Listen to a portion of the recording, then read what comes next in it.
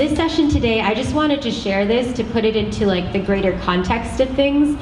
But here we're really wanting to focus in on education and living wages and local wealth through a life course framework, and thinking about how we can support children, youth, and families from early childhood and beyond, cradle to career.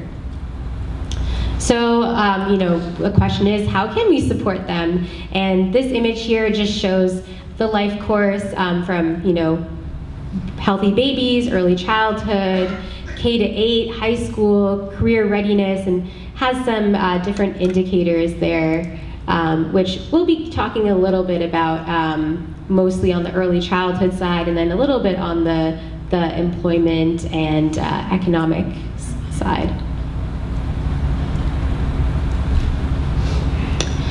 And before I introduce our panelists, I just wanted to share our objectives. So we're going to unpack meanings of cradle to career and its relationship to mental well-being, describe how challenges related to education, living wages, and local wealth are arising in communities and what their impact is on early childhood, and then discuss opportunities to support well-being, again, from early childhood and beyond, by advancing educational and economic opportunities. So that's what we're going to get into today, and I want to start off by introducing our two panelists that we have in the front. If you can't see us sitting in the front, please feel free to move up. So we have Christy Serrano in the middle here, who is the Houston Regional Director of First 3 Years. Prior to joining First 3 Years, Christy worked in child abuse prevention programming, early childhood policy, and education philanthropy. Christy also has experience working with teens with disabilities and developing job readiness skills. Christy's demonstrated her leadership abilities in positions across various advisory boards, committees, and mentorship roles. She holds a Bachelor of Arts in Political Science and Spanish from Northwestern University and a Master of Public Policy from the Harris School of Public Policy Studies at the University of Chicago. Christy grew up in Fort Bend County and now lives in Harris County with her husband and 3 adorable pets. I wish we got pictures. Yeah, slides. We also have Margaret Oser, who has 30 years of experience in nonprofit management, evaluation, and fundraising. Currently, Margaret is the Vice President of Mission and Strategy for the United Way of Greater Houston. She has spent the majority of her career within the United Way system in both Houston and San Antonio, Texas. During her time with United Way, she has led fundraising efforts in both corporate and governmental sectors. She's led the development and implementation of various community initiatives focused on resident engagement and financial stability. She serves as the lead evaluator for various programs and initiatives focused on asset-based community development, health, mental health, financial stability, substance abuse, character development, and basic needs. Margaret was fortunate to attend a 2-year fellowship at Harvard's Kennedy School on Family Strengthening. Margaret is a graduate of the University of Texas at Austin and has committed her professional life to serving within the state of Texas. So let's give a round of applause for our panelists. So to start us off, I'd love to hear from each of you. What does cradle to career mean to you? Where did this one come from? You brought it. Oh. Good morning, everyone. Thank you so much for the introduction. Are we in morning still? Yes, we are. So cradle to career. So that has been kind of the collective impact buzz phrase du jour for about a while now. And I really think that it's meaningful, but I think in practice it's really hard to do. And I think I'm not shocking everybody in saying that we live in a very siloed and fragmented system of care for children and adults. So we have health over here, we have education over there, we have public health initiatives that don't necessarily complement our medical system, so our healthcare system. We also have family and parenting type initiatives, and then we have substance abuse initiatives. So there's a lot of different things that all, if taken comprehensively, many families need, but they just exist in silos. So I think in Cradle to Career, the best laid plans attempt to connect these silos together so they're integrated, they're aligned. That works great in theory, and I think that we strive every day to better do that work, and it takes not just advocacy but also lots of funding alignment and thinking about how do you help families navigate multiple systems seamlessly, and how do you take that to scale. And so from birth, having that comprehensive lens of every single program or system that family touches is thinking about how are we getting through not just doing this direct thing and staying in our lane, but doing that work. And then I think a lot of that means, as in our day-to-day work, thinking about transitions, planful transitions from A to B. And that, again, doesn't always work great in practice. The Individuals with Disabilities Act has both Part C and Part B. And those systems, even though they're created under the same program, you have children leaving ECI, coming to school districts, and those transition planning doesn't always work so well. So we can do, even with the little integratedness that we have, we can do a better job at making more planful transitions that are children-centered, that are developmentally appropriate throughout the lifespan. Thank you. Good morning. Good morning. So to us, it really means that we're not just focusing on the child, because the child doesn't exist alone, right? They come in the ecosystem, whatever that family may be, there's a family surrounding them, and that we have to support them as a whole. That if we only focus on the parent side, we're missing out on what we can do for the child. If we're only focusing on the child, we're missing out on what we can do for the parent, or the guardian, or the custodian, or the great best friend who's taken on the children, whoever that family system is. And what we have seen in United Way, we're just guilty of it as anybody, we siloed everything to death. And we've spent the last few years really looking at ourselves and what can we do to change that mindset. And so our focus going forward is really looking at the family as a whole and putting coaches in the center of that family. It's moving away from traditional case management that is crisis-based, it's let me tell you what to do with the best of intentions, and moving to more of a coach-based philosophy, which comes from the theory that the individual has all the strengths and gifts that they need, they know exactly where they want to go, and our role is to support them in that road. The other thing that we're moving toward is breaking down these silos. We're not asking every organization to do everything, but we're looking forward to a time in the future, we can't say it's tomorrow, but a time where whatever you do best, but then you're connected to another organization that does the next step in that journey best. And we transition people easily. As Christy was talking about, the transitions for children from ECI and to elementary school is not as smooth as it should be, even though we have a system set up for them. So what can we do to provide that support for people moving forward? And that's what it means to us, that you're looking at the family as a whole and not stopping along that journey wherever they are, and picking up and working with them moving forward. Thank you both. That's a great start for all of us here. Since I want to make this interactive, I want to hear from all of you. Does anyone have anything they'd like to add or anything you'd like to say regarding what Cradle to Career might mean to you? What do you do to incorporate the families and the children interactive, to engage the parents and the children? Because I know that there are some parents that have limited resources and help their children. What do you do to incorporate resources to those families? Is this for both of us, or is this for Margaret? Oh, incorporate resources to help interactions? Yes, to engage the families and help their children with things that they may not understand. Yeah, so coming at it from a birth to 3 perspective, so a lot of that is about, as Margaret was mentioning, addressing family needs I'm actually going to talk about this a little bit in a future slide about a paper that really lays this out really nicely. But it's addressing any kind of stressors that a family has. So a lot of what we're also going to kind of touch on today is social determinants and some of these factors that are impacting mental health and emotional health outcomes.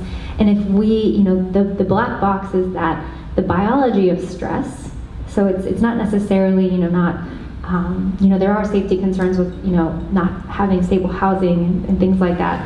But a lot of that is, a lot of the physiological and neurobiological impact of what leads to poor health outcomes is actually tied to stress.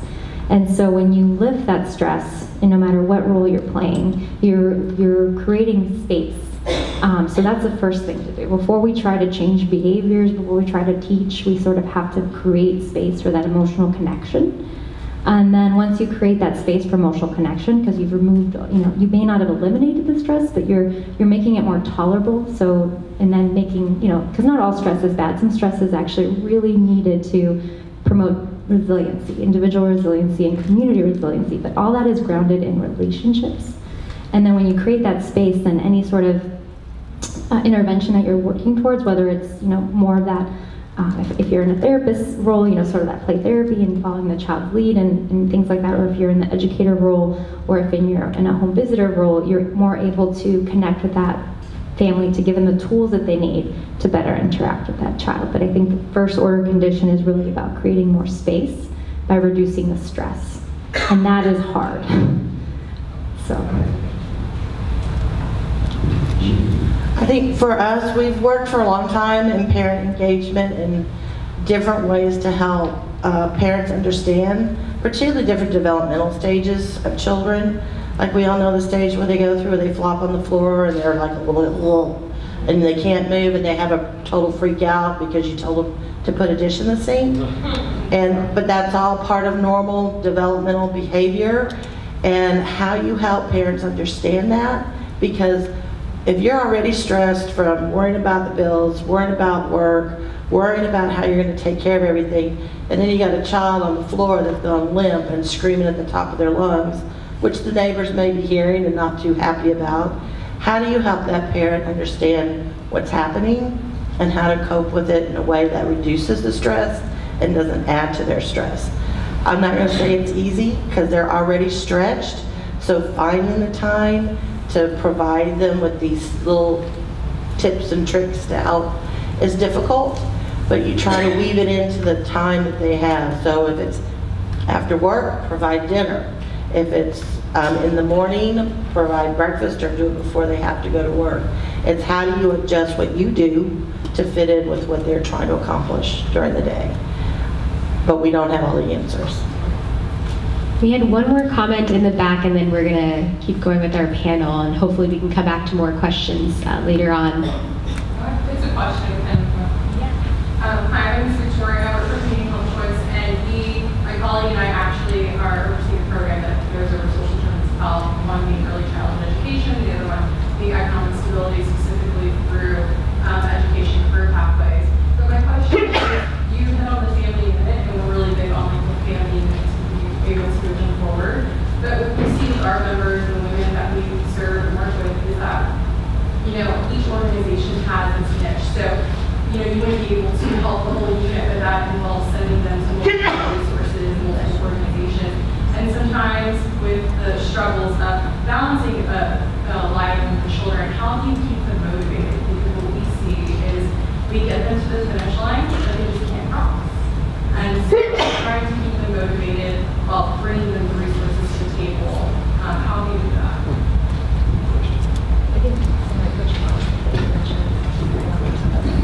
So that's why we've moved to this coaching model, because it's the coach that stays with them no matter what organization they're going to, and they play the role of a cheerleader, a roadblock remover, motivator, remotivating when it gets tough, and understanding when they need to take a break.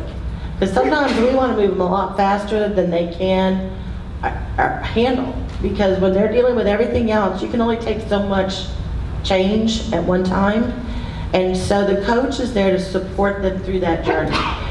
And I think it's the thing that it's missing the most in our very complicated social network that's out there to support people. There's not that link that stays with them no matter where they are.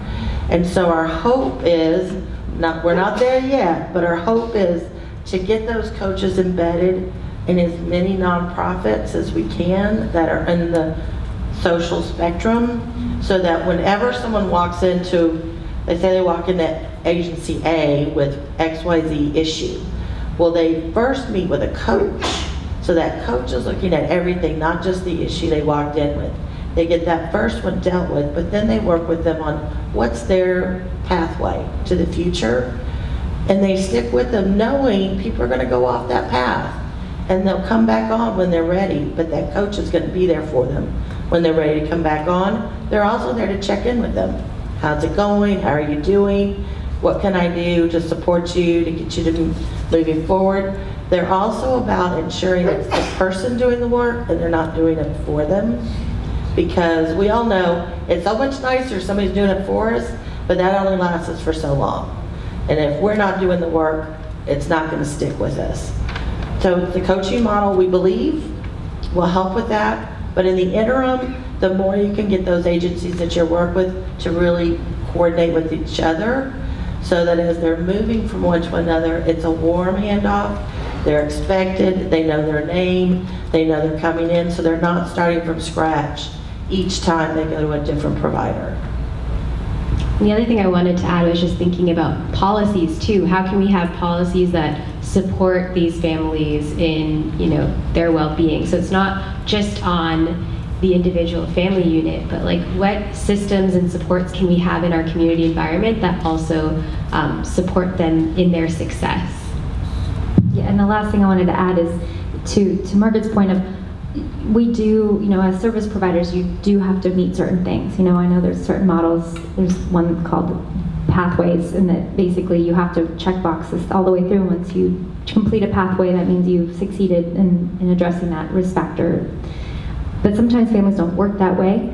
And so if you still need to do the things that you need to say because a grant says so, or whatever it is that says so, I would try reframing it in the way that really is goal setting for the family of what they want to see and what they want to accomplish. And some of it may not fit nice and neat in the goals of your program, but if you're able to reframe it in a coaching way, that it's their work, it's what they want. And I find, the word empowering is a little problematic in these settings, because what you want to help point to or show is that the family already has the power within them, that you're not giving, you're not transferring. You're like, here's my power, you can have it. It's really helping them see that they already have it and not giving it to them. That's right. So we're going to dig deeper into some of the challenges and assets, and Christy has been doing some work newly in Baytown, and so I wanted to ask, get into a local perspective, what are some of the challenges that families face when it comes to education and economics in Baytown, and also what are some of the strengths in community when it comes to these factors? I think often we focus on the challenges, but don't also speak up about what the strengths are, and there are so many strengths in our communities, so just wanted to get you to share a little bit about both of those. Yeah, and just for some context, we were fortunate to be one of the 10 communities. First 3 years as a lead applicant, we were a convener. The person who's leading this work day to day, full time, is actually a Baytown resident. I won't point her out because I don't want to embarrass her, but she's wonderful. And so we were really mindful as lead applicant to think about a promotion lens of mental health and resiliency. So our vision for Baytown through this collaborative is to create a cross-sector, seamlessly connected system of care for children birth to 3 and their families. That's equitable, and that is really reflective of what families want. And so that's the work underway. And so if you're not familiar with the Communities of Care grant, happy to talk more about that offline. But so what we know is that while Baytown, and if you're not familiar with Baytown, it's a wonderful city. It's the second largest city in Harris County, about 30 miles east of here. It closely mirrors the demographics of Houston. However, we know that in Baytown, Baytown's home to a higher proportion of children under 5 and Hispanic residents. So there's just much, you know, when compared to the county as a whole, there's just many more children, which is something that I learned through the application process, which is interesting. We also see higher income inequality compared to the nation, so that's a national statistic. And then also compared to Harris County, residents of Baytown are less likely to have health insurance and are more likely to live in poverty.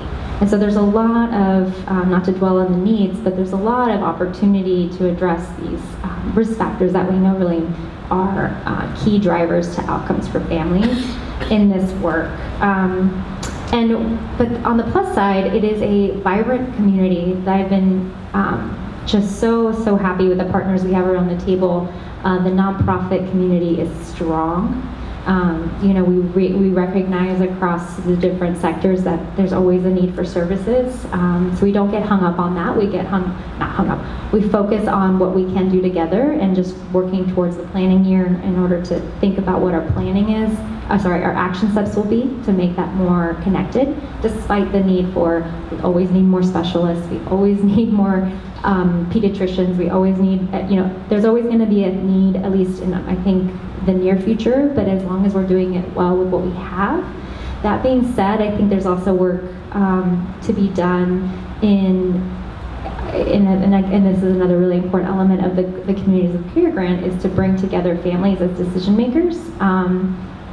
Not just recipients of this work, of actual taking into account what is needed. There was an Episcopal Health Foundation community assessment done in 2015. Something that they found was that even though there's many health and education and as well as social services within Baytown, community members cited not knowing about them. That was one of their major takeaways from this work. It was a assessment done in partnership with Legacy Community Health, and so that we found is a gap, but it's also really a really neat opportunity to say, how can we better just communicate what is available and make that very obvious to families, so again they can start navigating the system themselves while we work to implement our plan. And Margaret, for you, how do you see families' economic and educational challenges play out in the greater Houston area? I know that your work really spans across the greater Houston area, and again, saying, what about the strengths as well? So before I get into that, I just want to put in a little commercial for 211 Texas United Way Helpline. So if you don't know what it is, 24/7, 365 helpline to connect people to services. So it's in Baytown, you know, because we cover Baytown. So please let people know about that. It helps them navigate services. So in terms of the challenges and the strengths, I want to start with the strengths, because I always think about it this way. When you look at our population in our area, over 40% in Harris County alone is not making enough to make ends meet. When you look at what it costs to live here and what people are making, over 40% are not making enough to make ends meet. I can guarantee you we're not serving all of those people, because it's in the millions. But they are making it somehow, some way, and that talks to their strength and their resiliency to me. They find ways to make it from day to day, informal care for their children, a network of providers, family members, friends, neighbors. They provide informal lending circles. You need money, we'll put together, help you out, you pay it back, and so forth. They find ways to do community gardens and do all the parent caregiving. Many families these days are in a sandwich. Their parents are caring for as well as children. And that to me speaks to the strength of our families. And I don't think we give it enough credit, because we're always asking them to do more. But what they are doing is quite remarkable. The challenges that we face, let's go back to what people are earning. Over 62% of the jobs in the state of Texas pay $10 an hour or less. 62% pay $10 an hour or less. You cannot live on $10 You have to make $15 an hour just to make $30,000 a year. What does it take to make it in Harris County alone? To pay your rent for a family of 4 with an infant and a toddler, it costs you $61,404. And that's just to make it from month to month. That's not savings, that's not vacations, that's not putting money away for your child's college, that's not any of that. That's just making it month to month. But you need to make $15 an hour to make $30,000. So you have to be in a 2-parent household to just make it, or a 2-adult earning income household. The other things to know in Texas is that the gender gap in wages is even more significant. And the lower the educational attainment, the bigger the gap is. So we all know the gender gap is there, but when you look at less than college, that gap widens even more. So if you've got a high school diploma, you're earning 60% less than men with the same educational attainment. Some of that has to do with the jobs that women tend to go into versus men. We're trying to break that down too. We've been doing some work on women in construction to get them into some of those higher wage jobs. But there is just a gender gap. And we all need to acknowledge it and work to change it. And that's policies that can't change it, even though they're technically on the books. So I'm not going to get into a lecture on that. But they are on the books. But it's kind of hard to enforce when you're not allowed to talk about salary in the workplace. Some of the other things that we know in terms of what people are struggling with is the benefits cliff. How many are y'all aware of the benefits cliff? So you could right now, if you are on TANF, you can get subsidized childcare, Medicaid for your children. If you're a pregnant woman, you can get Medicaid for yourself, and other supports. As you go up in income, there comes to a point where you make $1 over a certain amount, you lose everything. There's no ramp down. It's one day you're making this amount of money, tomorrow you make $1 more, and you've just lost all of your benefits. But chances are you're still on a job that pays for your child care, that can cover your health care, and food SNAP, and all of the other pieces that help families piece things together. The benefits cliff is real. A lot of families forego promotions and job elevation because it's not enough to cover the loss of benefits, but then they're not moving forward. They're staying stagnant because of that. And I think those are policies that can be put in place. You don't have to go from one day having all of this to the next day having nothing. There can be a ramp down based on income. So we got really interested in what does it actually take for a family to make it. So for a long time, but 9 years ago, the United Way of Northern New Jersey launched a project that they call ALICE. And that's asset limited, income constrained, employed. And it was really a project to say, okay, we know people are struggling, but what does it really take for people to make it? Because we know the current poverty levels are a joke. They're based on something that came out of the 1950s when food was your most expensive budget item. It has nothing to do with current reality. So they wanted to really look at what does it take? And they go county by county and they look at the costs in that county. So they're not doing nationwide averages. So you're not comparing New York and California to South Texas. When you're looking at South Texas, you're looking at what's the housing costs there. What are the food costs there? And so you can look across all of Texas and see what are the costs within those areas. Harris County right now, as I said earlier, for a family of 4, is $61,404. This is how that budget is made up. And these aren't not numbers they pulled out of the thin air. And rent came from HUD for the fair market rate for a family of 4. And I don't know about y'all, but if you look for housing in Harris County lately, for a 2 or 3 bedroom house, it's costing you more than $948 a month. It's probably well over $1,000 a month. And that's not the high end. When you look at childcare, that's a licensed family home with an infant and a toddler. Infants, we all know, is the most expensive child to care for, and the costs go down as they age. But in Texas, that's the highest cost most families are bearing, is their childcare. Next is food. Who's tried to live on $525 a month for food lately? Exactly. So that's the Thrifty plan from the USDA. And I encourage y'all to look at what that Thrifty plan will buy for a family. It's not exactly what you call a well-balanced diet, nor is it something that really feeds a full family of four for a month. Transportation, $771. Sorry to say, we live in an area you have to have a car.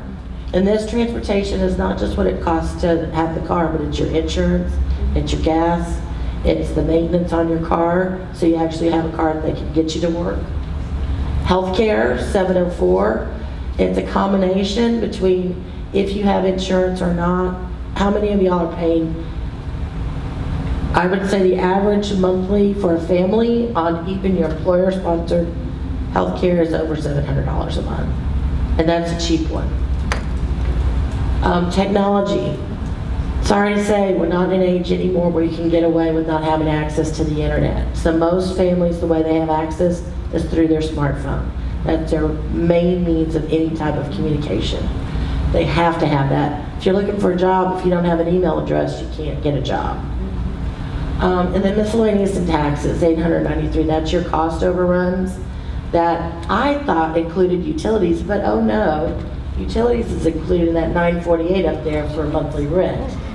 So when you look at that budget, there's no frills in there, there's no fun.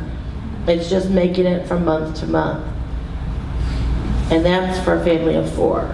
Yes? What's the miscellaneous and taxes again? That's not income tax, so what is that 893? Because that's a big number. That includes sales tax, that includes in-cost overruns. Say your car breaks down, or you have a flat tire, or your child gets sick. All those extras that come every single month, that's in the miscellaneous. If you're more interested in this, I'm going to put plug in. We have the full report on the United Way of Greater Houston's website, and you can even break it down to zip code. So if you want to really dig into an area you're working in to see what it is for your area, you can. All the data is there for you to manipulate however you want. We want this to be a change in the conversation, away from just those that are living in poverty, but all of those that are struggling, and particularly this gap population that's Alice, because it's the population there's the least available to them, and the ones that have the least resource that they can access. So we really want people to understand what this means, and that it's not 15% of your population that's struggling, it's 40% or 50%, depending on where you live. Yeah, that's great. And I think this data is really helpful to hopefully everyone in this room to look at in more detail and really use to make the case for some of the work you're wanting to do in communities. So thank you for sharing that. And I know we'll dive deeper into it a little bit as well. But I do want to turn to Christy and kind of move us into connecting some of this conversation to early childhood development and why early childhood is such an important time period. So I wanted to ask you about that, Christy, and how you see economic and education issues like the ones that you've all kind of been bringing up earlier. How do they really impact young children and families? So I'm sure I'm preaching to the choir here, but so we know that what happens in the the experiences that you have in those first few years of life impact lifelong learning, health, relationships, etc. And so 85% of core brain development is done by the age of 3, so that's 36 months, and 95 by the time they're 5. And so most of the gray matter, most of your circuitry is already established.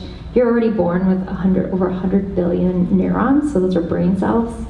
And in the first 3 years of life, those are firing to connect. So those early experiences, that brain architecture is being formed by connections. And what you want is to strengthen those connections between neurons that are skills that you want to strengthen.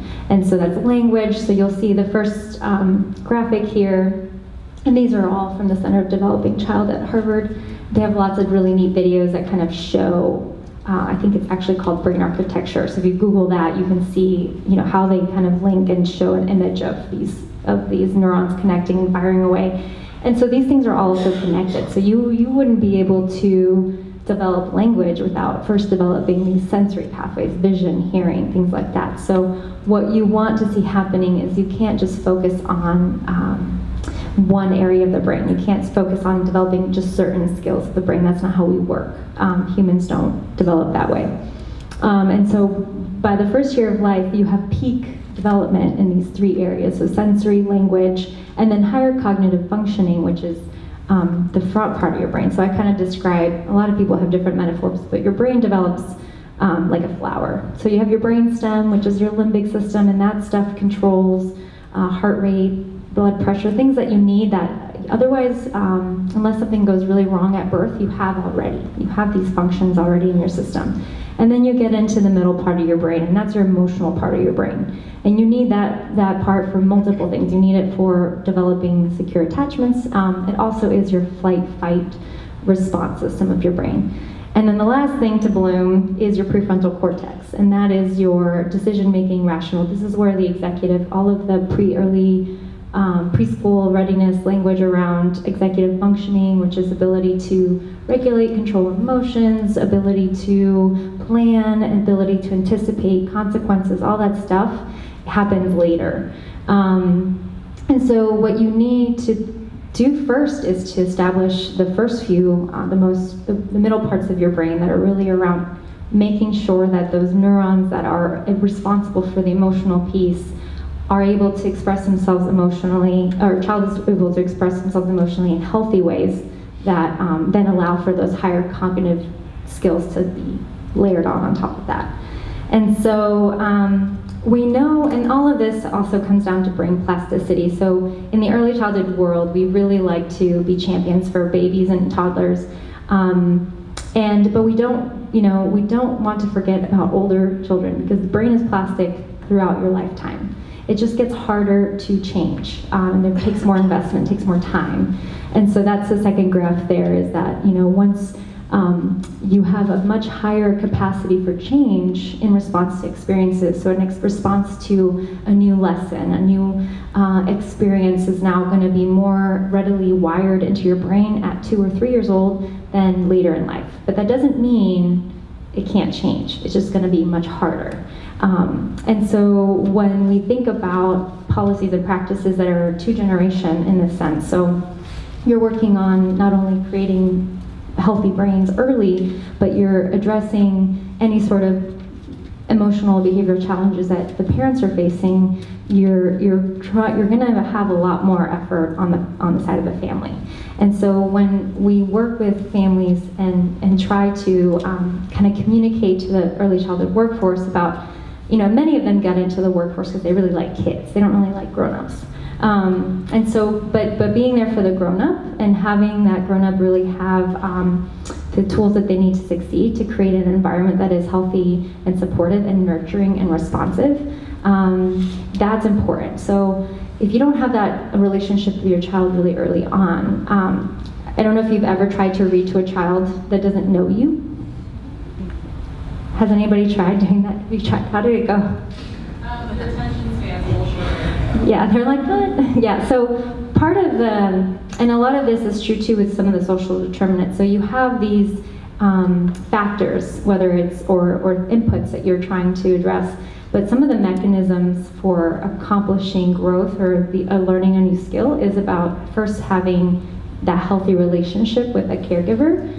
And we now know this not through just the science, but that we have really good outcome data that says sensitive caregiving in those first few years of life is predictive of later learning. And so you have more academic success if you have that sort of nurturing. So that is just foundational across the board.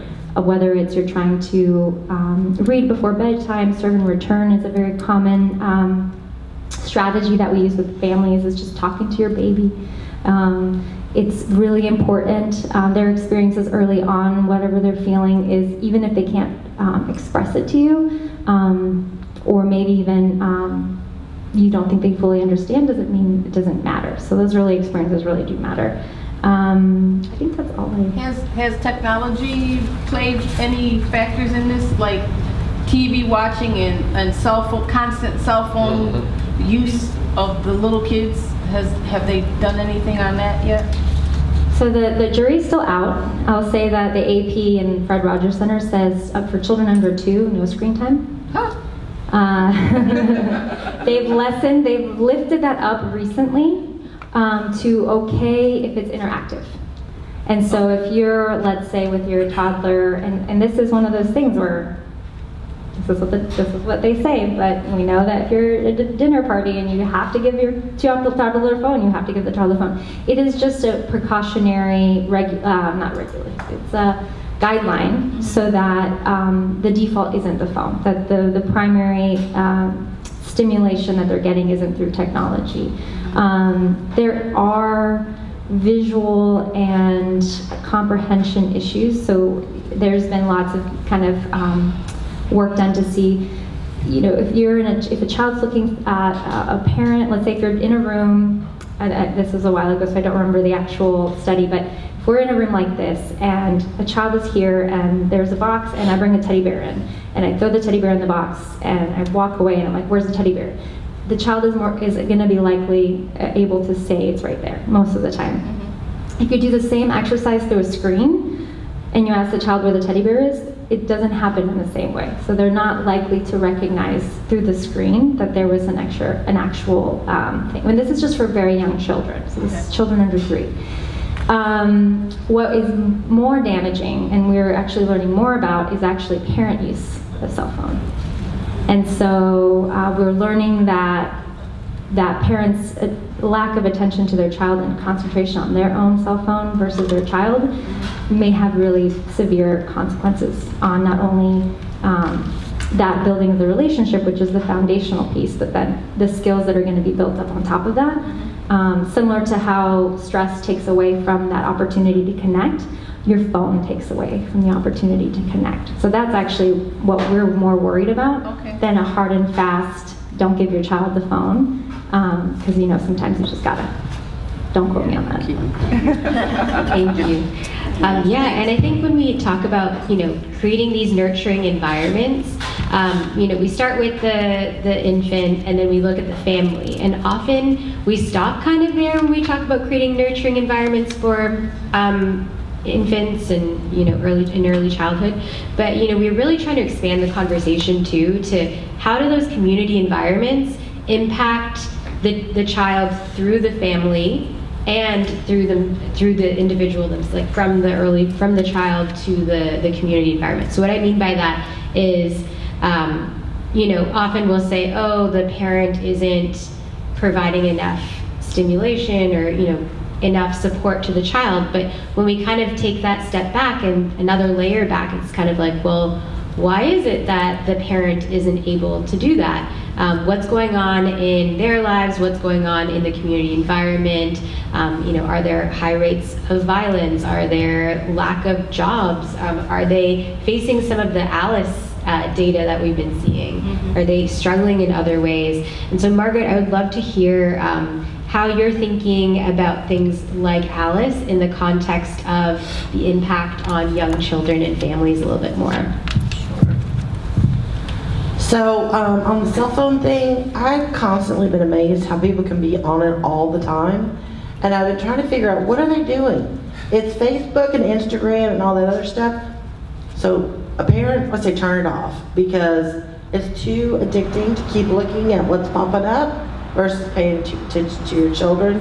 I'm lucky enough to be too old to care that much about any of that and really don't want my life splattered across the internet. So that's just an aside, Margaret Oser's advice on in terms of where we see the challenges for families, first and foremost, cost of quality care. Most families are having to make those hard choices. If they can afford quality care, what else are they having to give up to be able to do that? Quality care is fantastic if you can find it, and there are low-cost quality care centers all over, but it's sometimes can't get in because it's full, or sometimes it's not accessible because it's not close enough or direct enough for you, particularly if you're on public transportation. So they're choosing between family and friends, which are great, but they can also get sick or have to deal with something in their own family, so it may not be as reliable. Or they're dealing with care that's only during the hours of 7 to 6, and they have a job that's 9 to 3 in the morning, or something like that. So it's those kinds of choices families have to make. Housing's another big choice people have to make. Do we spend more on housing so we can be closer to the schools we want our kids to go into, closer to work, those other things? Or do we spend less so that we can provide the other things the family needs, but then we're in substandard housing, which can bring health risks to it. It's not near the schools that are going to be the best for our children, and those kinds of consequences. Transportation. We all want, most of us want a nice car, but quite frankly, we're just happy if we get in the car in the morning and it starts, right? We don't really think about it till that morning you get in and it doesn't do anything. And then it throws your entire day off. Well, we've all been in the part of our lives where you go in that car and you're like, well, I don't have the money to get this fixed. How am I going to get back and forth to work today? And then what am I going to do the rest of the week or the rest of the month till I can afford to get whatever's wrong with my car fixed? Worse if your car has a blowout on the street on the way to work. So those kinds of choices that you're dealing with.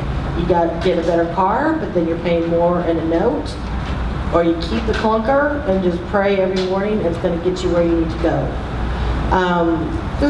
Food's a huge struggle for families. The cheaper way is not the healthy way. We all know that. What you can get cheap is not, it'll keep you alive, it will not keep you healthy. It's not going to get you the fresh fruits and vegetables that you need every single day. It's not going to get you the lean protein you need every single day. It's going to get you lots of chips, lots of dips, and lots of boxed prepared foods. So looking at ways that we can do more co-op type of foods, or farmer markets that are in the community that people can afford, ways to get this to families so they don't have to choose every single month whether to feed my family healthy or just keep them fed. Healthcare, it's a huge one. For a lot of families, they might be able to stay on Medicaid and keep it there depending on their income for their child till they're 13. Then after 13, it starts waning down in the state of Texas. But parents tend to not do anything for themselves. So what happens? The parent gets sick, then they have to miss work, and then they can't do what they need to do for their child. It's a downward slope. Healthcare is just as important for the parent as it is for the child. And I personally believe that's a policy issue we need to address in the state and in this country. I'm sure there are other choices that people are making every single day, but those are the primary ones that every single choice you make has an impact. The last one I want to say is employment. So a lot of your higher paying jobs are going to be shift work. And the higher wage is going to be overnight. And I'm sorry? Which is not the best for your health either. Exactly. Your health or caring for your family. So I know of a few who've tried to do overnight daycare, but for whatever reason, it's hard to keep those going. So you've got to find alternate means. So generally that means one parent's working during the day, one's working at night. That's if you're lucky to be in a two-parent household. So the parents never see each other, so that causes its own stress. Or maybe not. Maybe it's good. You never know. But if you're a single parent and you're having to choose to work overnight, then you're having to make those choices of what do you do for your child overnight while you're at work. You take a lower paying job during the day, then those other consequences come into action. So every single day families are having to make those tough choices. Thanks, Margaret. Is there a question related to what was just said? It is. Yeah, go ahead. Okay, so how effective is the school breakfast, school lunch, school dinner, school backpack over the weekend,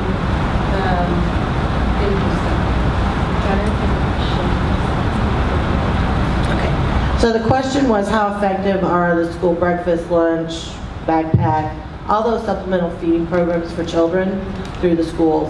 And I would say they're very effective. For a large majority of those children, that's their one meal of the day. The backpack program, I can just tell you my own experience when I was in San Antonio and some of the schools that we were working with, we started seeing kids stealing food. Technically, we don't call it stealing, but they felt like it was because they were hiding it in their pockets.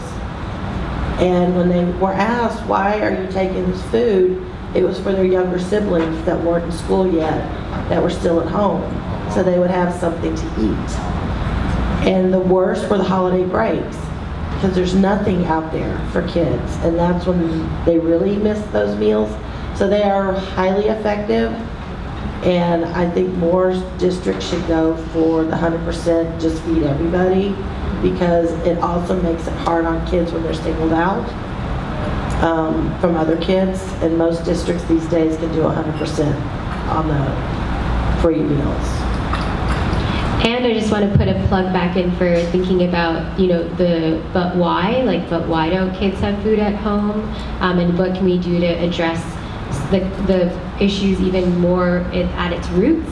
Because I think that the food programs definitely are necessary and help people that are in need, but also what can we be doing to support families so that they also have the funds to be able to have food at home too, and what kinds of policies, strategies can be in place to support families overall, and really get to the root of food insecurity. So we don't have too much time, and I want to make sure we have some discussion time too. So Christy, I'm wondering if you can, we've started talking about the problem, the strengths in communities. We moved into the impact on early childhood and families. And now we kind of want to get to, what kinds of strategies, policies can support well-being of families in relation to the types of things we've been talking about.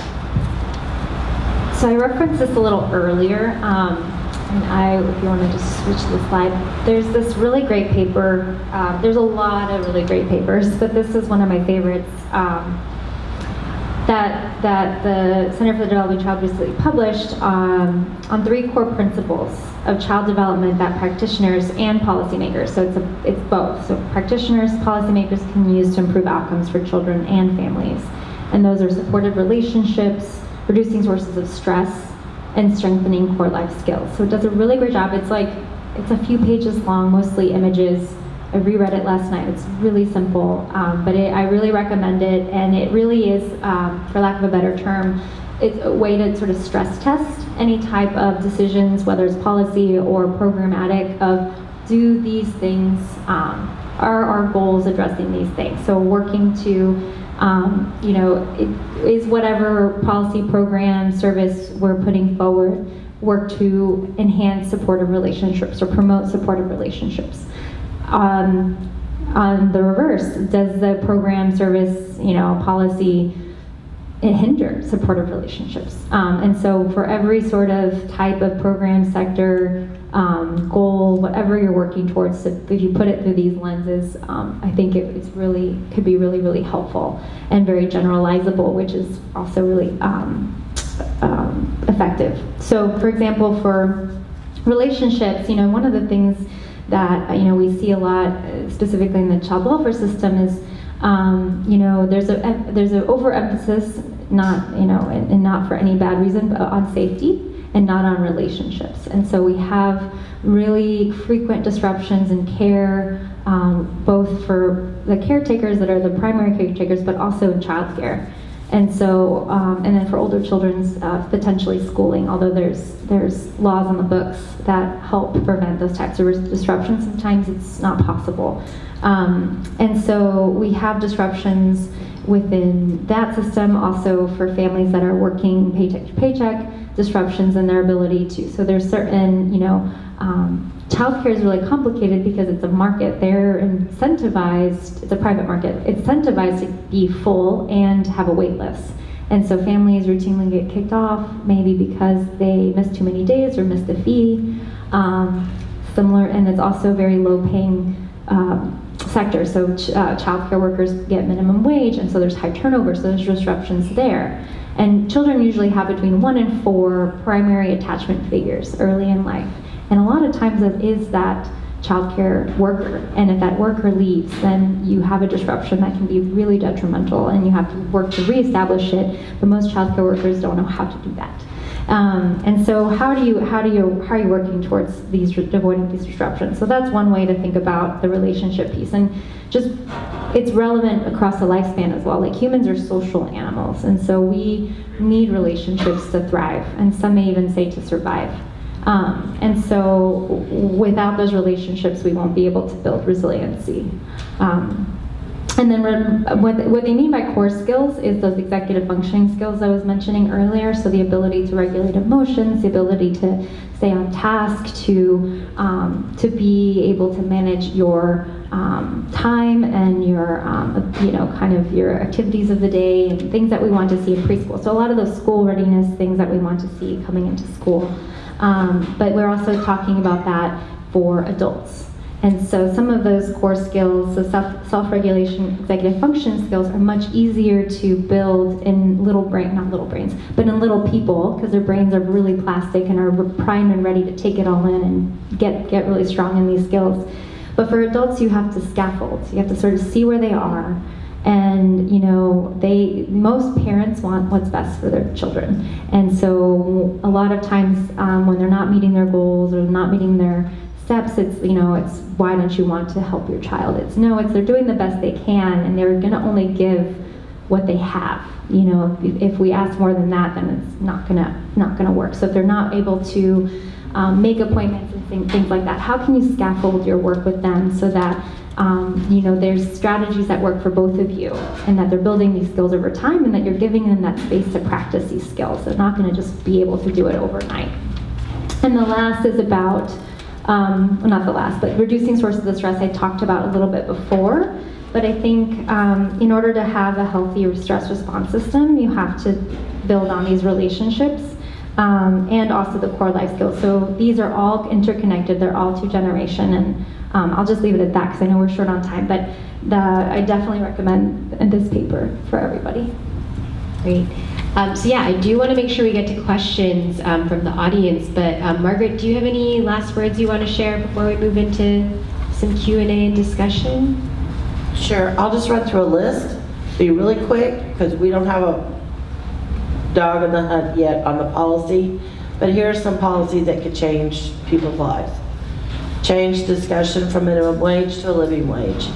Talk about subsidized child care for everyone. Part of the reason we pay our workers so low is because we can't afford to pay them what they are worth, and so we get what we get if it's not subsidized. Change the way we view public schools. I really worry that our public schools are on their last gasp, that as you look at their systems, they're struggling mightily, and if we don't do something soon, we're not going to have the free education we believe is critical to every person in our country. The last one is healthcare, and what do we do about healthcare in this country? Those are all big questions that no one's quite come up with the answer yet, but we've got to start having those hard conversations if we're going to move things forward. Thank you, Margaret. So I just wanted to see if anyone has any questions. Yes. I have 3 questions, but I'll go really quick. First is yes or no. Was Alice done in San Antonio? Alice was done for the entire state of Texas, Okay. so you can look up the data on San Antonio. Okay.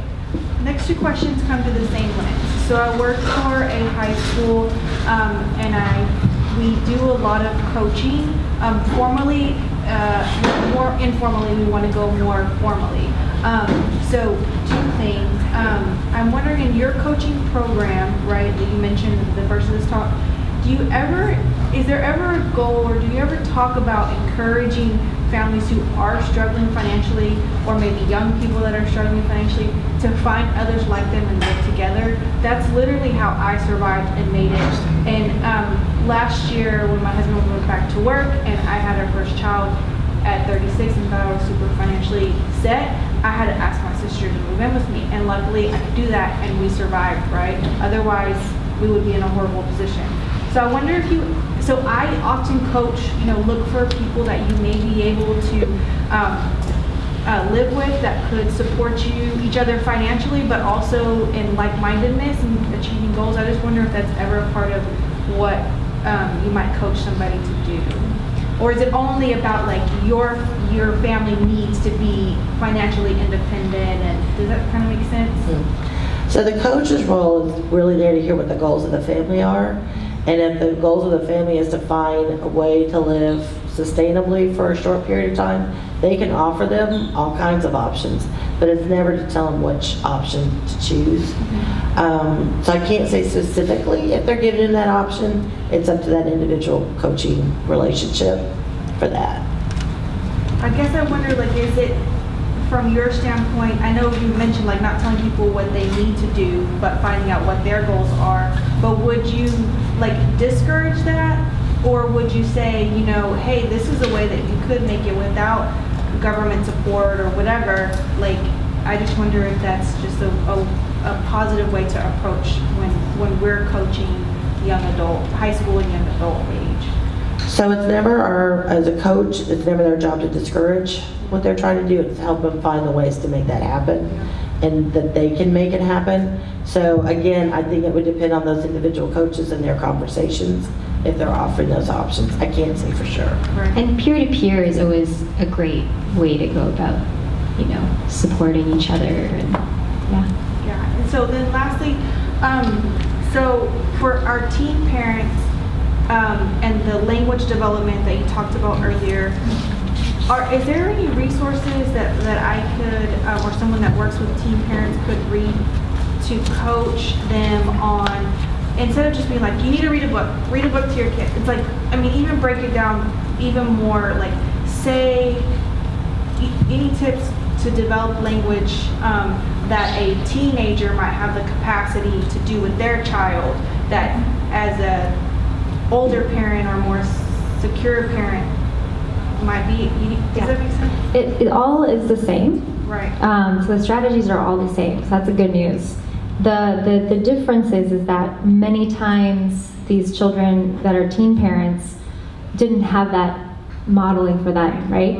And so I feel like a spokesperson for the Center for the Developing Child, but they actually just released a series of little vignettes that are modeling of what it looks like to do the serve and return, which is the kind of the most basic thing. The serve and return in and of itself is like very mechanical. So underlying that again is that sensitive caregiving, and that sensitive caregiving coupled with responsive, attuned interactions creates the foundation for all learning. And so you really don't need a whole lot of tools and instructions, but modeling it is really going to be critical, because those families that are now parents, those children that are now parents, I can pretty much guarantee they did not see that in their own families, and any sort of even older adults that experience adverse childhood experiences may not have seen it, not all. And so what you want to see is increasing those interactions so that you're buffering against any current adversity that both the family, parent, and child are facing. So a lot of modeling. There are physical activities. There's a really great app called Vroom, I said 00M, VROOM, and it's free. It's an app, and that's another really great tool that actually gives them activities to do that it's much more tangible. But I still would do those with them in a modeling capacity, because it is a written activity. And if you've never done these things, if you've never gotten on the floor and followed a child's lead, what is that? What does that look like? And it really simply is, your infant or toddler is like, yeah, and you're like, what is that? What is that? That's awesome. And it's very, but they've never done it before as children. They're not going to know how to do it without some modeling. Yeah. Mm-hmm. So I want to make sure that you all get to lunch on time. So I think we're going to have to cut Q&A from here. But if you do have a quick question, maybe we can have the panelists stay up here and you can ask them. Let's give a round of applause for Christy and Margaret. Thank you so much. You were both great. And I hope that you all can take a look at the ALICE data, some of the Center for the Developing Child information as well, and continue to follow along for the Babies in Baytown project that Christy and her collaborative are going to be working on. And thank you.